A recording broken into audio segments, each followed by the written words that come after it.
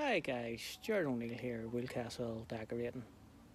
Uh, it's 4 o'clock on a Sunday afternoon, and believe it or not, I'm working on an exterior job, exterior painting.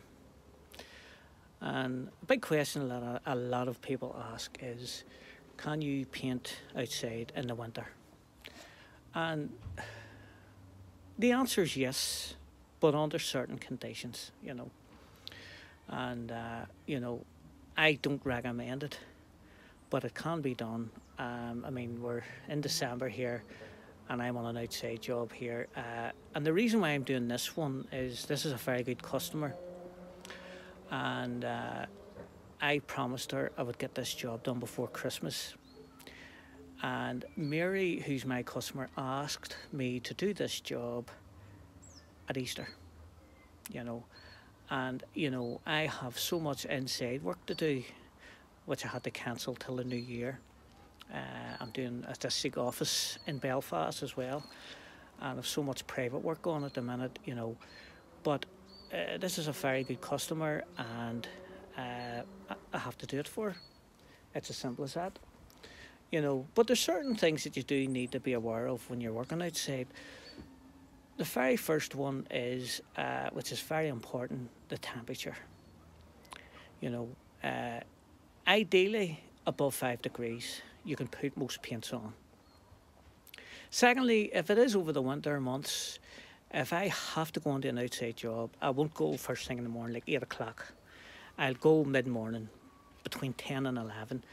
Wait till the temperature rises a bit, and and the surfaces give a surface a wee chance, because surfaces do, see with the frost and the ice and stuff like that, they do be damp, so you do need to let the surface do have to be dry. If the surfaces are damp in any shape or form, you can't touch them. So you really do need to be very, very careful. Uh, and again, I'm using on this. So basically, I'll tell you what I'm using on this job. All the sills are getting done, which is ideal. I'm using Plalite, which is a masonry resin-based paint. Believe it or not, I think, now don't quote me on this, I do think you can put it on -2 degrees, which isn't ideal. You don't want to be working outside -2. But, over the winter months, it's a perfect masonry paint. If you need to use masonry, it's the only masonry paint that I would use. So that's called Plalite. It's touch dry within 10 minutes. So if a shower comes down, you have no problems. Okay, so the facing boards and soffits here, I'm using, which I always use, Santex Flexible Primer Undercoat. And then the finish coat is Santex Flexible Gloss. Again, I highly recommend Santex oil-based paints for woodwork. Very, very good product. And yeah, so I've all around this outside, I've got all the faces and soffits undercoated, most of them. I've got a right few sills done as well, which I will show you here and now. I've just popped this over here. So there's the finish on that sill there, as you can see. Real nice finish. I just coated that there basically 5 months ago. That wee one there as well. And they weren't quite in bad shape. So just show you there. And then I'll just pop the camera on round here. Here we have here, see all those big white balls? I think it'll look fantastic.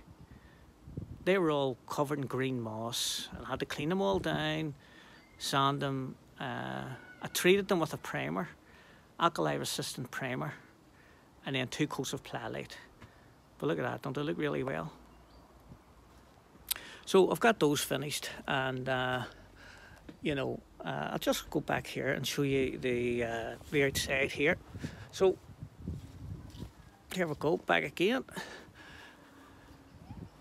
So it's a lovely wee outside, a lot of detail in those wee peaks there. So as you can see, that's all undercoated there.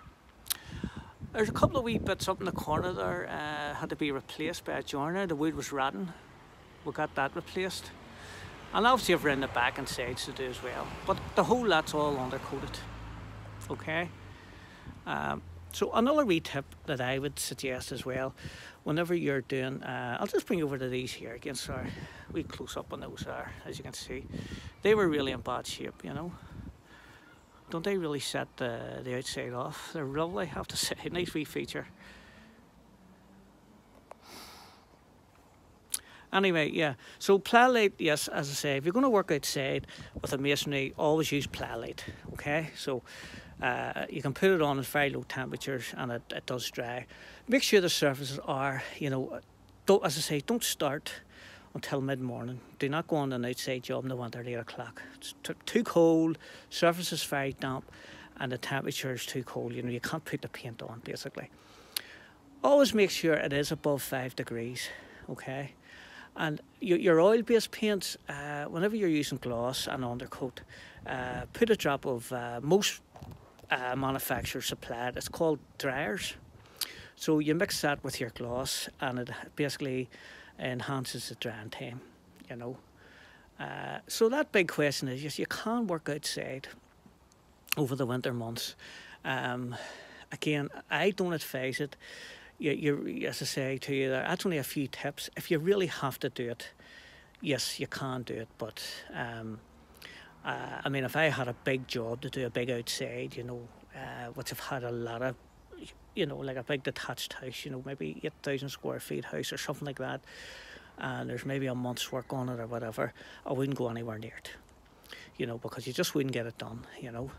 When you're doing outside over the winter months, you just have to pick and choose your days. And for me, I can do that, you know. So when I'm doing, well, because I have another few inside jobs going at the minute. So like tomorrow, if it's raining, I'll go to my inside job. I only pick and choose what days I can. I say it has to be dry, it has to be above 5 degrees, and start mid-morning. So I hope that's good. A few good tips there for you if you want to work outside. So as I say, use Plaalite masonry, put dryers into your oil-based paints. Start mid-morning between 10 and 11 and make sure the temperature's above 5 degrees. Okay guys, thanks for watching. Bye now.